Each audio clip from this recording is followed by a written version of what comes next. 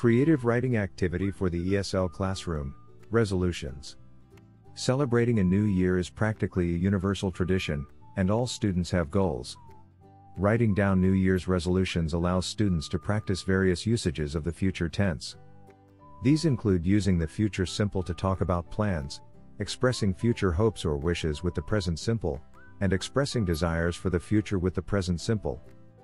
Before you conduct this activity, decide what specific language points you want your students to practice, and make a few sets of decorative cards. These can be anything from squares of different colored paper, to more ornate card templates found online. To begin the activity, show your students some New Year's resolutions of your own, as examples of what you expect them to write. Have students write 3 of their own resolutions, and check for mistakes once a student is finished. After correcting any mistakes, let students choose one decorative card to copy their resolutions on. They can keep these cards in notebooks, folders, bags, or anywhere else where they can easily see them and remember their goals. Thanks so much for watching. We are ITTT, the leading provider for TEFL and TESOL training courses.